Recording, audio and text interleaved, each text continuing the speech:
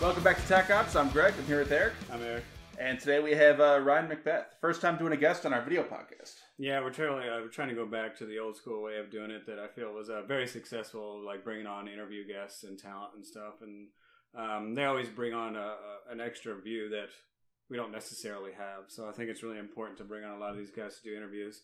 And Ryan is somebody that connected with us because he made his own YouTube short about one of the shows that you did. Oh, yeah. Will Russia's nuclear weapons actually work? Covert Cabal brought up an interesting point in their latest video, which you can find in the description below. And it all goes back to tritium. And I noticed it, and it got a whole crap ton of views. And so I invited him on, and now he's here. So I'd like to invite Ryan, or I'd like to introduce Ryan McBeth.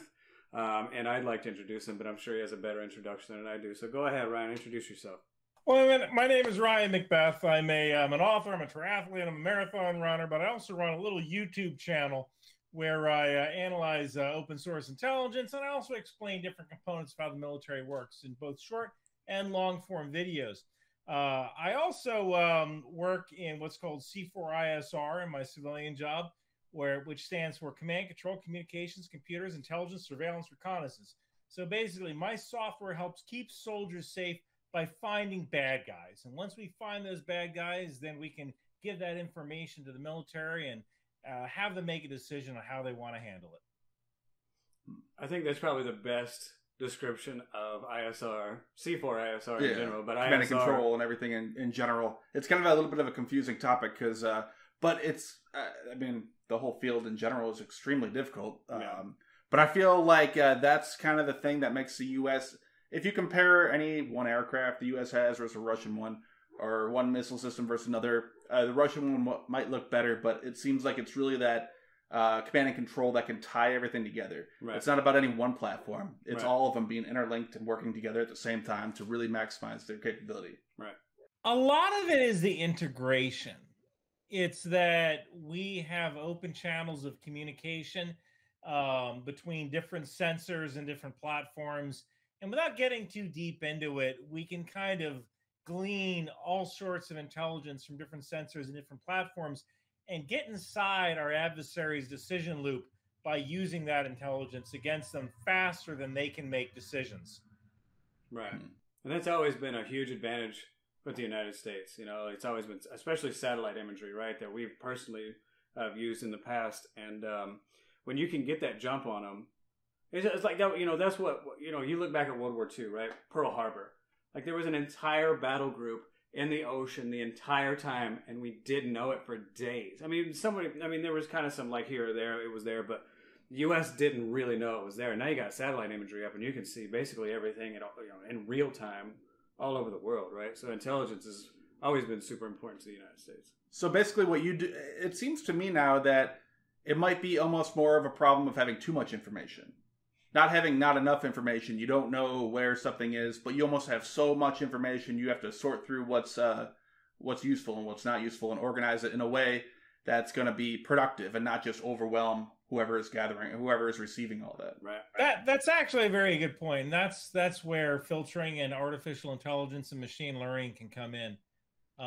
If you put out a BOLO list, like looking for all white trucks, you certainly want to be able to filter out white SUVs, white cars, white vans, and only find white trucks. So we're at a point right now with machine learning and artificial intelligence where we can do things like that. That's technology that is available today. Huh. That's interesting because it could really save you a lot of time just looking for white cars. Oh yeah, sorting through it.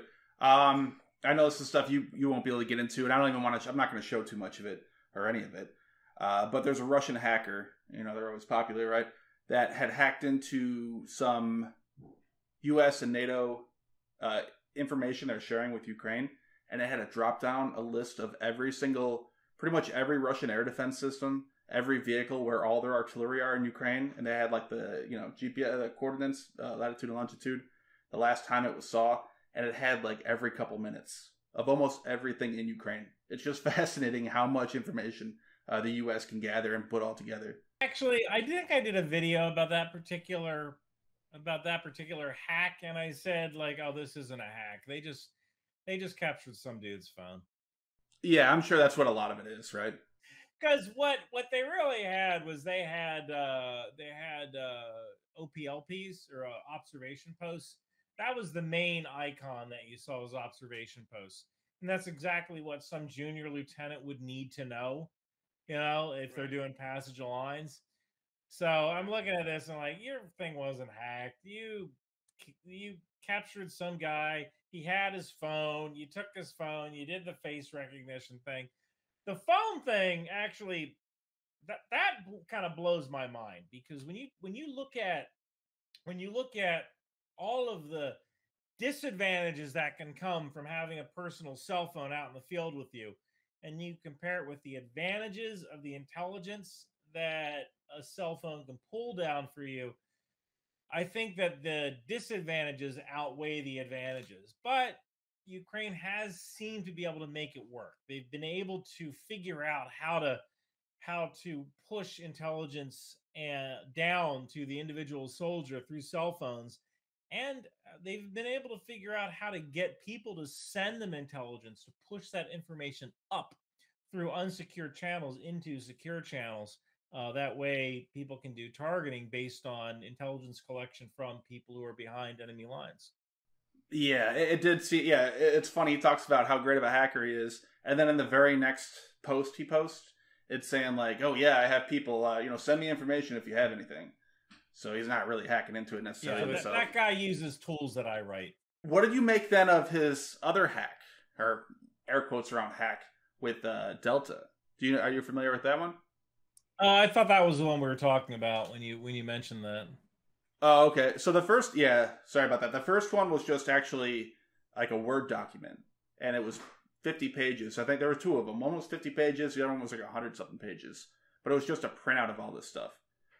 Then Delta, yeah, that's actually an interactive program that Ukraine's using that can map out and, actually on a map where all this stuff is, and you can filter through it. That was the other one. He supposedly hacked into that one. Claims he was able to go through and change some icons and stuff like that. Yeah, the thing uses two form factor authentication. So most likely I think his name was Joker. What that guy did was what he really did was someone grabbed someone else's phone from a prisoner who was captured or killed, and they just had that information on them. Until they finally deactivated it? Yeah, that's the most likely source of the hack. Yeah, that makes a lot of sense, because your family's got to deactivate, or somebody's got to go back and turn it off for you. The company's just going to keep it on, right? Yeah. It would also be server side too. Cut his finger off, take it with you, unlock it, throw it in the microwave. And also, all the information he was releasing was all old. All this stuff came out like within the last month. Everything was from June or July, so it was all dated information. A list of OPLPs or observation posts, listening posts isn't that useful. Yeah. Russia, they already have all this intelligence. They know where the observation posts, listening posts are. They have soldiers on the front lines that are most likely probing and finding where these OPLPs are. Like that's not that big of a deal. What would be useful would be things like where HIMARS is located, or where various artillery battalions are located. But that's not the kind of information that an individual soldier is going to have. And yeah, I guess they'd have to come across, like a cell phone or a laptop, or maybe some C4 ISR equipment that's just kind of hanging out in the field to help them communicate or whatever. Yeah, but even if that's still logged in and active, it won't be for long. Otherwise, you find an old laptop, it's going to have all the information is going to be dated by then. Right. It's not going to be up to date. That's going to get shut right down once they figure out that soldier's been captured. Exactly, yeah. Yeah, that's useful for X amount of hours, right? Are there ways to geofence it too? I mean, if they capture a laptop and then they see that it's connecting from an IP address or something in Russia, they can then have it automatically shut off? Now, that's a word I haven't heard in a long time, but you can spoof geofencing easy enough. I mean, you can throw your thing in a Faraday cage, and now where are you, right? So, yeah, the geofencing thing that'll stop immediate intelligence, but also with something like geofencing, you need to know where the front lines are, and that's not necessarily something that's going to get updated minute by minute, right? That's something like that. If you're updating where the front lines are through people's cell phones, that's really noisy, and you could use someone's transmitting cell phone as a place to to triangulate their position and drop munitions on them. So it actually kind of blows my mind that people really are using cell phones, civilian cell phones, in a military capacity in Ukraine. I think of the NTC, the National Training Center, where you're not allowed to have a cell phone when you're out in the box. And they have resources in the NTC which can find people who have their cell phones, and they'll target those individuals. So I can't really envision a scenario where you'd want someone to have a civilian cell phone, but like I said, Ukraine seems to be making it work. The other issue I've seen that kind of come up, I know there's a lot of, I don't know enough about it to say one way or the other, and you don't have to either necessarily, but with Starlink, that was one of the things that went on a couple months ago, where they said that Starlink started to not work on the front lines in certain areas. Then I heard a reason being given that it was because of geofencing, because Ukraine at the time was advancing so quickly that they didn't want Russia using Starlink, so they had it fenced where it would work and where it would not work. I would buy that. That's certainly something I would do. Yeah, that would make a lot of sense. I haven't heard that, but I would definitely buy that as a possibility. They were advancing very fast a couple of months ago. It's actually quite incredible.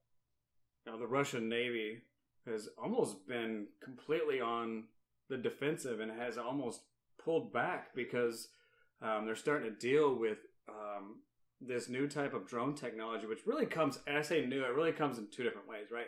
It's a brand new design that we've never seen before. But what's really new about it, and what I really find interesting, is that it's crowdsourced.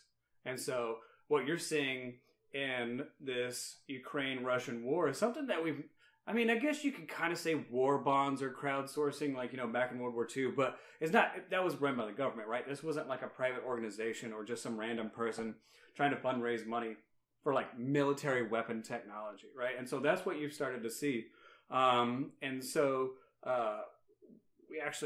we already knew about this company too, called United 24, but they've since contacted us and have been trying to talk to us about different things and how they want to work with us, and they're going to give us all this like special media that we can use on videos and stuff like that.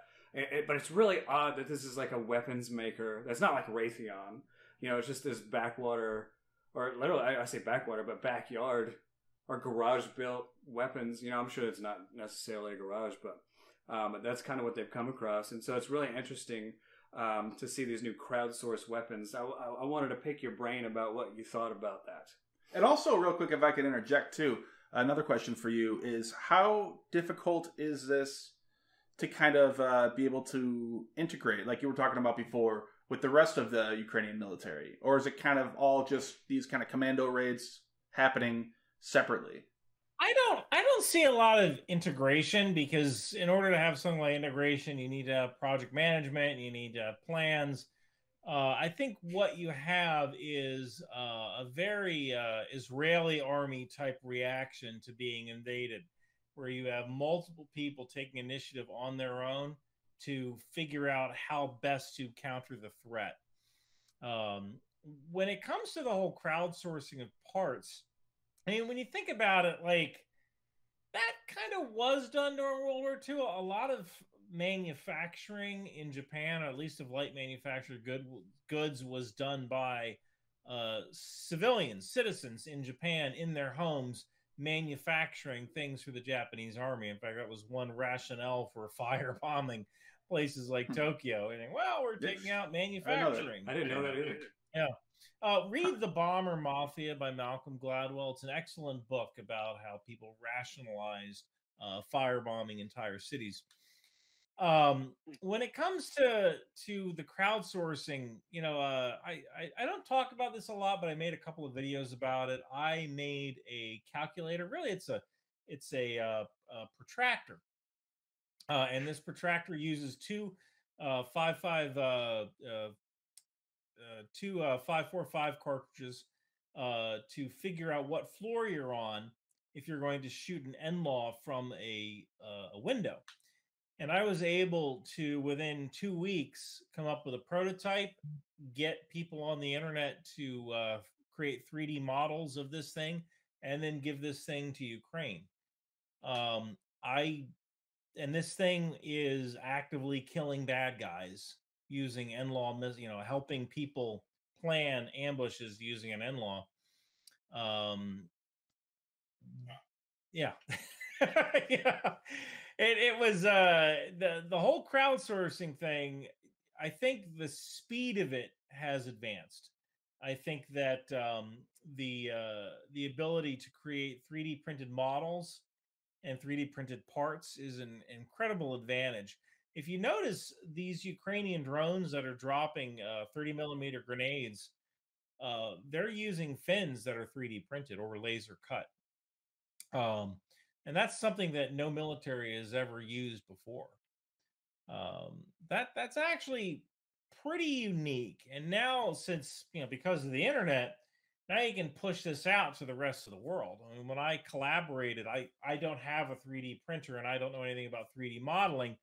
My model of the NLAW protractor tool that I created was basically a ruler with a I can show you guys a picture of it. It was a ruler with a weight on it, and I just figured, well, if the average Soviet building height is 33.3 meters high, then you can figure out whether this NLAW will arm in X amount of meters just by doing a simple math equation.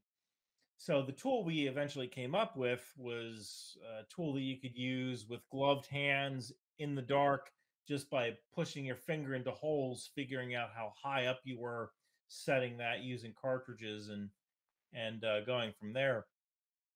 So this was collaborated through through most of the world. We had people in the U.S., people in Ukraine, people in Poland printing parts, and eventually we sent those plans to the Ukrainian Ministry of Defense, and they took it from there. Wow. So you being a command and control guy, or you're kind of on that aspect of it. At what point, though, does this start to become a problem with so many kind of asymmetrical weapons, ad hoc things thrown together? Does it start to have an impact, or will that come much later down the road? That's a good question. I don't really foresee. I think the biggest issue you'd have is the left hand doesn't know what the right hand's doing, right? Right. So you have all of these people coming up with ideas, and since there's no central coordinating authority, these ideas might be duplicating effort, right? So that's a disadvantage. The disadvantage is you're duplicating effort, but the advantage is you're duplicating effort. So if one effort fails, true, yeah, you might have someone with a slightly different idea, and they're going to be able to proceed with that idea. So it's inefficient, but so is war.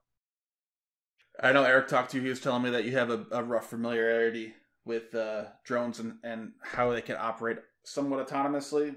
And just to kind of like I wanted to throw a little bit of history in here too, because I try to make it a little bit more than just all tech. But so if you look back in the 70s when the Polaris, I always say the word wrong, Palomares accident happened, where the bomber drops those 4 bombs over Spain in the Mediterranean.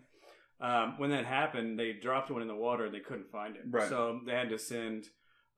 They sent manned submersibles down there. Specifically, it was the Alvin and there was another one that had this weird name, like it was the Deep Jeep is designed as a work and research vehicle. Whatever, I don't remember what it was. Anyways, so they sent this manned drone down there, and as they went down, because they had to have tubes and all, they had to have all this extra special piping and stuff that went down to it because it was manned. It got caught in all of the wiring and stuff and couldn't come back up and got kind of stuck. So when it got stuck, they thought these guys were going to die. They were down there for a really long time, way past where the submersible was supposed to be able to supply them with an atmosphere and stuff. And so when they brought it back up, they were like, well, we can't do that again. So let's try out this new technology called Curve, which is a corded underwater remote vehicle, CURV. And when it went down there, grabbed the weapon that they were trying to grab, came right back up. Nothing. Easy peasy. And now ever since then, they've been using drones for NOAA, and now it started to roll into, a lot of it was anti-mine warfare in the late 70s and early 80s. And then you go to the Persian Gulf, right? It was all basically anti-mining and surveillance and NOAA research. But now you're starting to see it used a lot more, especially in the Ukrainian war, for actual weapons technology. So with the new one we've seen, at least the one we're specifically talking about is United 24. And United 24 has built this, it's basically a kamikaze weapon. And when we'll go through the design a little bit and get a little bit more specific, but when you break it down, it's basically just a jet ski with a new casing on it with a bomb in front. Yeah, but with Starlink as well. With Starlink. That's the big change. That's the game changer, right? Because that's the thing. You can't control these things outside of line of sight unless you had some sort of aircraft up overhead trying to control it. Obviously, Russia has air defense. They could shoot that down. You could have some sort of inertial navigation thing, but that's only so accurate over such a long distance. Right. So yeah, that Starlink thing is really what changes it. Yeah, and so specifically to Starlink, Ryan, I wanted to talk to you about that. Like what, with C4ISR, especially with drone technology, you got to be able to communicate with it, right? You don't have somebody there just in case something happens, right? So in terms of over the horizon, especially with like third party, I wouldn't say third party, but and I always call it over the counter, like prescription medication, but like the stuff you could buy off the shelf. There you go. So like off the shelf technology, like how. And kind of bring it back to what we were talking about already, having all this asymmetrical warfare, all this different technology working together. But when you have something like Starlink, how do you think that works? Do you think it's going to be really reliable, or what do you think about it? Well, it depends on the size of the constellation, right? Sure. That's the question. It depends on the size of the constellation. It depends on whether your adversary can jam the signal that's coming down. In a maritime situation, I think that might be a little more difficult to jam something, mainly because once you turn on that jammer, now you've just presented yourself as a target. So, like, if your drone has any sense, you can just go, okay, well, track on that jammer. Yeah, now just follow the signal. So now you got a choice: turn off the jammer and let them have Starlink, or turn on the jammer and block the Starlink and get killed anyway, right? So I as long as you have a constellation to pick from, I don't really foresee that being too bad, especially if you're trying to jam and you have a satellite that's kind of like right over the horizon. As long as you have enough to send commands and control information, any kind of ship that's trying to jam your signals might not be successful in that. Yeah, we have a couple videos too. There were a couple videos released of the attack on Sevastopol, and it did seem like they were trying to chase a warship, and it was moving from left to right in regards to the what's it called, USV? Yeah, and they kept trying to turn to the right to catch up with it. It did seem like it was delayed because obviously, if you want to attack something, you don't go straight where it is, you go straight where it's going to be. And this thing always seemed very reactive to what had already happened. So it seemed like there was some sort of decent delay that made it very difficult. And I don't think there was really any ever major proof that it was very successful or successful really at all. There were a few explosions, but that could just be those drones because they were shooting at them. That could just be them going off. Right. Yeah, you could tell. There was obviously a delay because you could tell they had that thing going. And then the warship kind of just pulled out of the way, but it didn't react like it should have. Like a Mark 48 would have, or something that was manned where they could easily switch and turn left or right. This thing was like, oh, the boat's out of the way. Then it turns to the right. And all of a sudden they're behind the ship where they should have just ran into it had it turned like it should have. And so with that going into the next thing I wanted to talk about was the camera systems that we saw on it. So there's two cameras on this. There's one on the bow up front, and then there's one in the middle. that looks like a main camera. And we've been kind of bouncing back and forth on what they both are. Yeah, and they keep changing too. There's been 3 or 4 iterations of this drone too, with different cameras. Multiple variants. We've seen at least 4. So it's kind of hard to pick what they are. It could be the same camera. They're just changing the casing. Could be different cameras. Who knows? I would assume they're probably different cameras. But the main one that we've seen with the white casing, the one that actually that ran aground in Sevastopol as it was trying to, I guess, tack something. It looks like it has an infrared camera on it. Sure. And those infrared cameras are pretty expensive. I mean, they go anywhere from... Yeah, you get one for a real cheap one for maybe a few thousand up to, $50,000, $100,000. Yeah, that might be the biggest cost in that whole drone. Right. Is that thermal camera. And so United 24 said that this drone costs about $250,000 to make, supposedly. And if you look at the most expensive thermal imagers that you can buy off the shelf, they're about $135,000 from the actual FLIR company. I think it's called the M400. Is the one I researched. There's a bunch of different variants, obviously, and they go down in price as you want them to. But having something that's internally cooled makes it really, really expensive, but makes it really accurate and very detailed.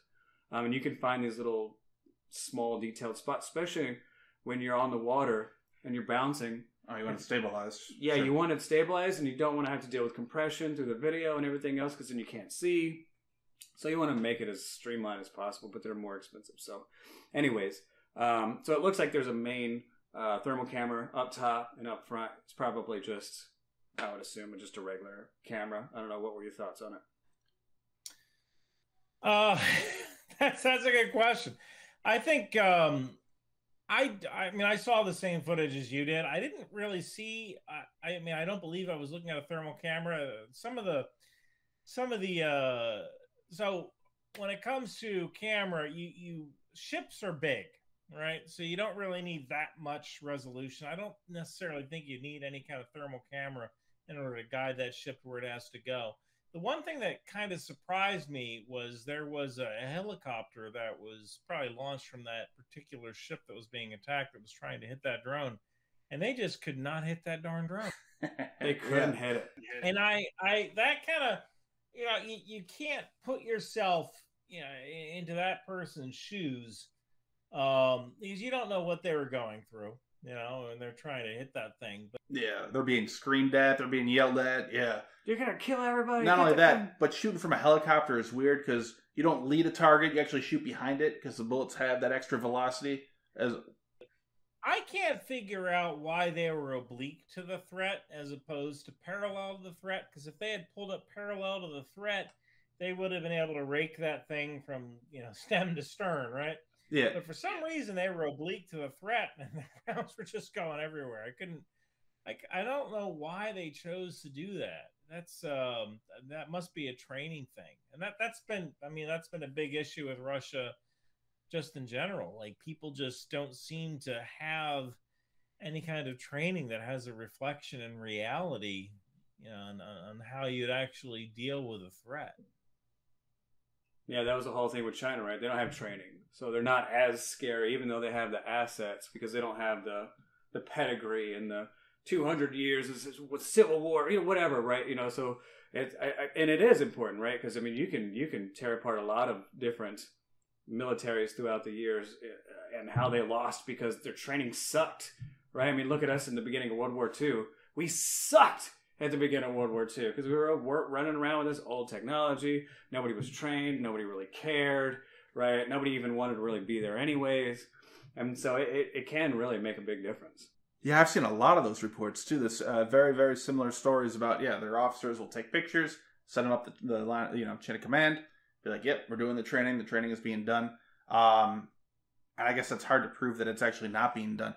But that seems like a much better comparison, if anything, that I've learned at least from this whole war, Ukraine versus Russia, is how much training can really give you a better idea of how well they're going to perform than, they have the latest tank. Or they have 2,000 of these. Ukraine only has 500. From what I understand, just a couple of years ago, about 2 years ago, China had their first ever brigade level airborne operation. And when I was invited down to Fort Bragg in order to cover how paratroopers work and how riggers work, the 82nd Airborne dropped 700 some soldiers that day, and they're constantly dropping soldiers. So when you take a look at the kind of training that something like the 82nd Airborne goes through compared to what China considers a significant event, you really can see the training differences between the United States and China. Yeah. It was interesting, too. I was talking to I wonder how quickly that'll change, though. Because when we had on... Oh, man, I already forgot his name.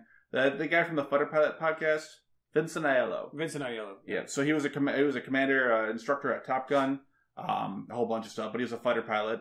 And he talked about what his opinions of, or, pretty much what the U.S. Navy thought of China at the time. And his expression was pretty much, oh, look, how cute. That was like 2005. That's completely changed. So, it'll be interesting to see where China then goes, another 5-10 years from now. That might all change. Right.